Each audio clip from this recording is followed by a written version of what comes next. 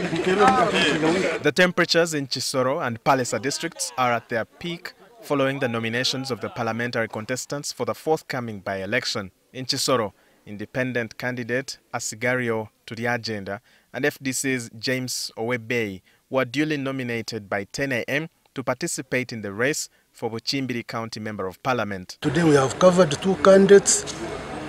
According to the number which picked nomination forms, we are expecting 3 more. 3 have parties, 2 are independents. I'm ready, and people, I have them. So I appeal to the people of Bukimbiri to be calm.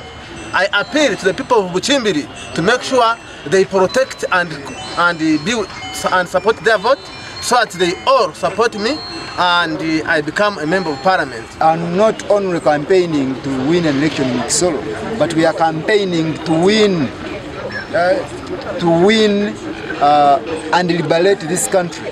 Turiagenda is backed by 2 NRM MPs, John Kamara of Bufumbira North and Paul Buchanayandi of Kisoro Municipality. However, Emmanuel Lumala Dombo, the NRM Director of Communications, says actions by party MPs to support an independent candidate are against their party code of conduct. It is now high time that the leadership of the party considers taking stern action in order to create discipline within the party.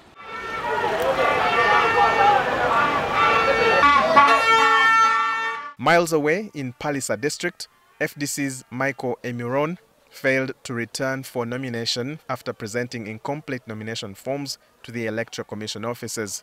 By close of business, NRM-leaning independent candidate Issa Bantalibi Taligola, NUP's Joseph Okoboy, and NRM's Derek Orone were given the go-ahead to canvass support for the Gogonyo County Member of Parliament seat. I really pray and request my people of Gogonyo not to disappoint me, not to let me down, not to shame the party. The Gogonyo County seat was declared vacant by court after Issa Bantalibi Taligola challenged the 2021 results, citing malpractices.